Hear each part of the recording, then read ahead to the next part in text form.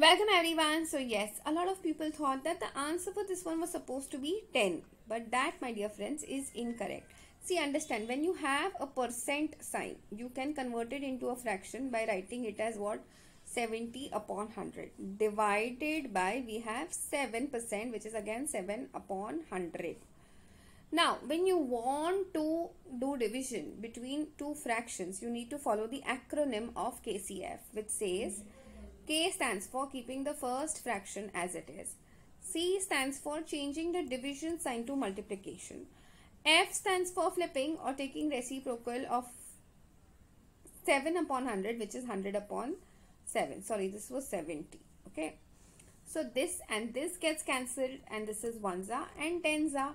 So yes, the answer is coming out to be 10, but I'm saying yet it is not equal to 10.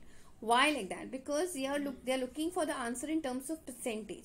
See, when they had given you a percent sign, you wanted to convert it into a number, you divided by 100. Now they have given you a number and you want to convert it into a fraction, into a percent, you need to multiply by 100 to get it back in its percentage form. So here this number also needs to get multiplied by 100. So answer for this question is supposed to be 1000%. I hope this is very clear to everyone. That's it for today. I will see you in the next video.